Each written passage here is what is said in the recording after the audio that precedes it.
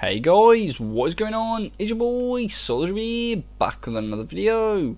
In today's video guys, I have got some spawn protection commands for you to get your server ready to be launched, or just to protect it from hackers or griefers or anyone that's trying to destroy your spawn. I've also got some basic warp commands that I'm going to be showing you as well, just so this video isn't like 2 minutes long. But guys, these are the basic needs for your server, and I've also got to say before this video starts, I now have a casino in my realm. So if you are into having a bit of fun with your friends in a casino with no harm whatsoever, this is all fake money, so it's nothing real, but it's all good fun. We have roulette, blackjack, 3-card poker, stuff like that coming to the realm soon. So if you're interested in joining my realm, or if any of this does interest you, then make sure to hit me up on Xbox, Solus Reap YT, and I'll sure send you an invite to the realm. Or if you're on PC, then make sure to make a Microsoft account and come on the Bedrock version of the game and hit me up like that, guys. So yeah, let's get right into today's video. For basic spawn protection, you will need these two command blocks here. And we're going to be using adventure mode and survival mode, testing for a radius of your spawn. So if your spawn's 100 blocks wide or 200 blocks wide, then you're going to be using this. But for my server, the spawn is absolutely massive, so we've had to up it to 800 blocks. But guys, what we're going to do is we're going to have a block type command block on repeat. The condition is going to be unconditional. The redstone is going to be always active. It is going to execute on the first tick, and delaying tick is going to be 0. Now guys, if we look at the command input here, we're going to put game mode space A space at A open square bracket mode equals survival dash R equals 800 close square bracket. Now guys, what this is doing, it's putting everyone in game mode adventure, everybody in the radius of 800 blocks who are in the game mode survival. So if they are in survival mode when they come into spawn in a radius of 800 blocks of this command block, it's going to make sure they are in adventure mode. So that makes sure when people are coming from their faction base to spawn to use the shop or anything like that, then they get put into adventure mode so they can't break anything. Now guys, we also need the opposite of this. But guys, if we do the exact same command and put it different, you're going to have commands overlapping each other. So guys, the way we fix this is now we do another command block, which is block type repeat, condition unconditional, redstone always active, execute on first tick, delay in ticks 0. And if we look in the command input here, we are doing game mode S at A open square bracket mode equals adventure mode dash radius max equals 801 close square bracket. Now guys, we're doing a radius max here guys for this command block, because if we just done a radius, it would overlap each other and they would constantly get switched to survival and adventure mode. Therefore they will get spammed in chat, and also they will still be able to break blocks in spawn. It can get very, very annoying, and it can cause a lot of stress on the server if you do this. So make sure you put a radius max of the size of your spawn. So if your spawn is 200 blocks long, you would put game mode A at A mode equals survival radius equals 200, and in this one you will put radius max equals 201. Just 1 block extra. You can do 2 block extra if you want, but you don't have to do that. 1 block is all you need to do. So guys, that's how you do the spawn protection. And so this one makes sure everybody that comes in the radius of 800 is the command block. If they're in survival mode, it will put them in adventure mode. And this one, 801 radius max of this command block, which is anywhere outside of this command block, if they are in adventure mode, they will be put into survival mode. So that means that when they log off, say like 10,000 blocks away from this command block, and they log back in the server in adventure mode, they will get put straight into survival mode thanks to this command block right here.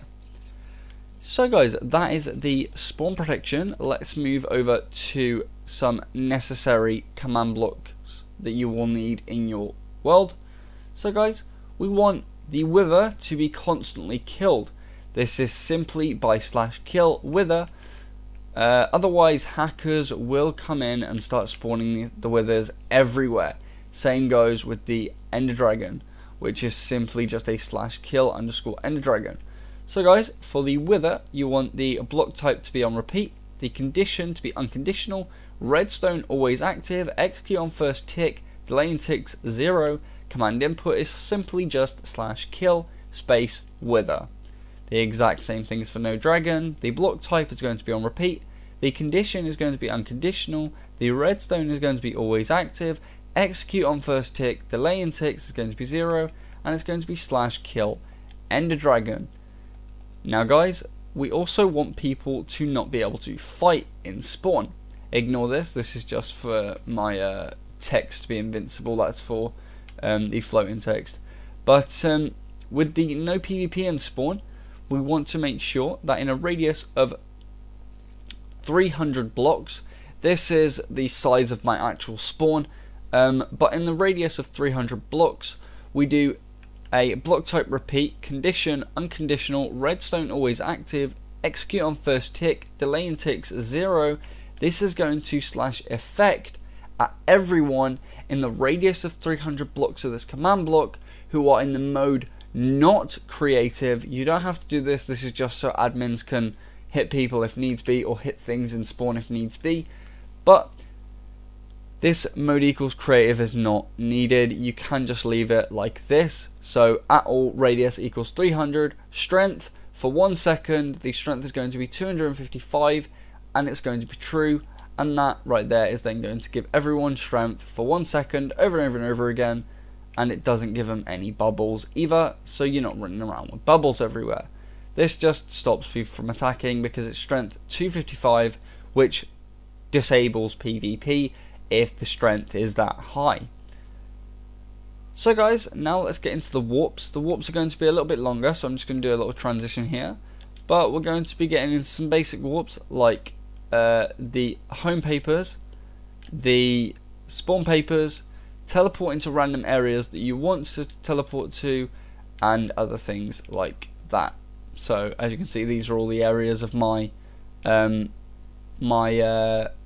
So we have the cove, we have a home paper so people can get back to their home, we also have a shop TP, we also have a spawn so people can come back to spawn, and we also have a garden, we also have a farm, and we also have Hermit Hill. You guys will know what that is if you play on my server, but anyway, let's get into how this works.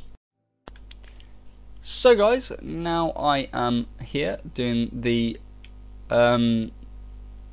warps. So guys, with the warps, the way they work, you can have any item named a certain item. So let's go in here, and as you can see, we have the shop, and if we go in here, we have the symbol, then the number, and shop, and that goes the same with home here, and also goes the same with spawn.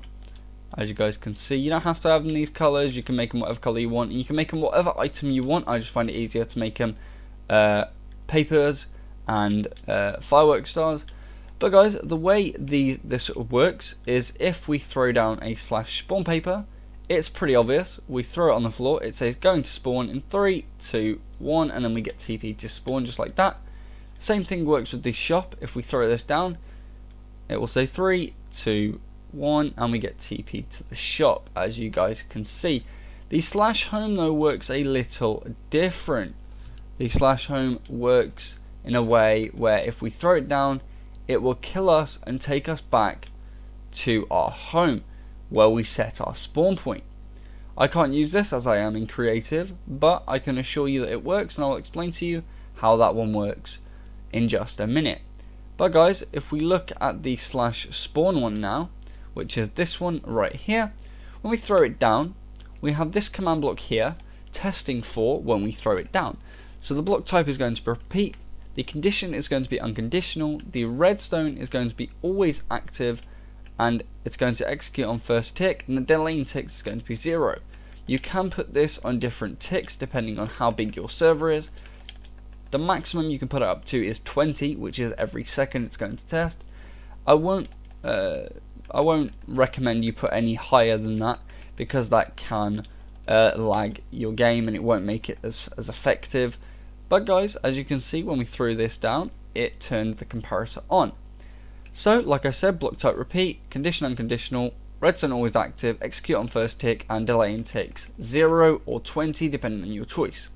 The command input though is going to be test for at E, the open square bracket, name equals, and then the name of the item, and then close square bracket. So as you can see, this is /spawn, the exact same way as we have it named on the piece of paper. It has to be exact with capitals and all, has to be exactly the same. If it's not the exact same, this won't work. But when we throw it down, as you saw, we throw it down and it activates. What that does is gives this command block here a block type impulse, condition unconditional, redstone needs redstone, execute on first tick, 40 ticks, and the command input here is going to be /execute at E, the name equals, and then the name of the piece of paper or the name of the item. And we're going to do it at the relative coordinates, which is here. I'm just going to show you, which is here. These are the relative coordinates. It's this symbol right here if you didn't know. And it's going to title at A in a radius of 3, open square brackets and a radius equals 3, and then close, and then it's going to action bar the person, and then it's going to put a little message saying going to spawn, and that's the exact same for this one, going to spawn in 2, same for this one, going to spawn in 1, and then what's it going to do here is it's going to /execute the entity name equals the spawn, as you can see, spelt the exact same way as before, at relative coordinates, and it's going to TP at P, which is the nearest player, R equals 3, to a set of coordinates, which is 207, 49 minus 360, facing 227, 50 minus 360. These coordinates will be different for you. You don't need to do the facing command, we just do that to make sure people are facing the right way when they enter spawn, but you don't need to do that, it is not mandatory to do.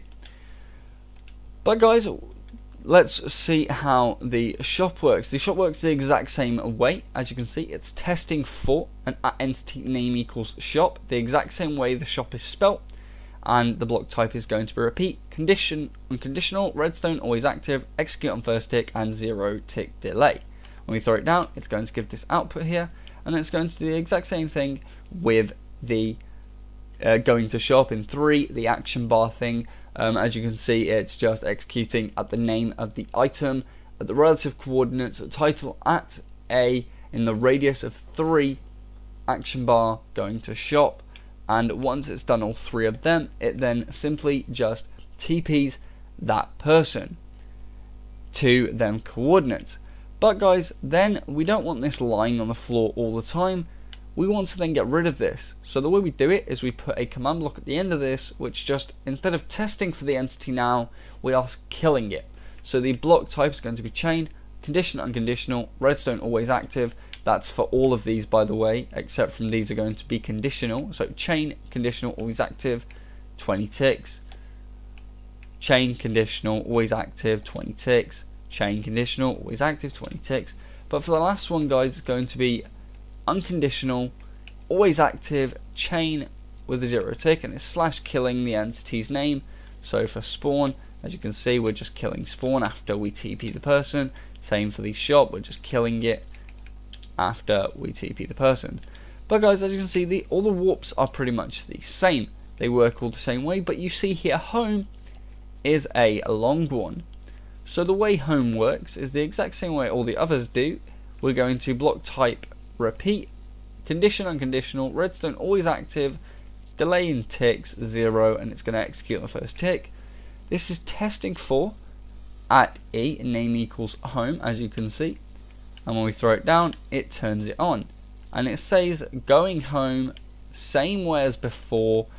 But guys, once it's done that, we are now going to slash game rule keep inventory is true. So this means that they do keep their inventory for a split second, so it turns on keep inventory. Then it's going to execute at E, name equals the piece of paper that you're using or the item that you're using, and then it's going to relative coordinates, it's going to kill at A in the radius of 3 of this paper, and then it's going to game rule keep inventory false. So what that's going to do is it's going to turn the game rule keep inventory on, kill them, and then turn it off, so when they respawn next time they will have their stuff on them still, and then it simply just kills them. And all of these are on 0 ticks except from these are going to be on 20 ticks, so it does it in a few seconds. But guys, if we throw it down, obviously because I'm in creative, it's not going to work, so it's not going to kill the piece of paper, as you can see. But you guys, that's pretty much it for all of these. If you want me to go into any more detail, or if you want to see how I've done the money system, let me know down in the comments below, and also I will explain to you how we've done banned items, and also how we've stopped pistons from being able to be found in jungle temples. As you can see, they cannot be placed down, and also we've got some banned items. So if you want me to show you how I've done the banned items or the money system, let me know down in the comments below, because that's always fun to know. And maps are also banned as well, as you can see, because it's factions, all these are banned as well. But guys, if you want to see how I've done that, then let me know down in the comments, and I hope you guys have a wonderful day. Don't forget to like, favorite, comment and subscribe, and I will see you guys in the next one. Tell me pretty lies, look me in the face, tell me that you love me, even if it's fake.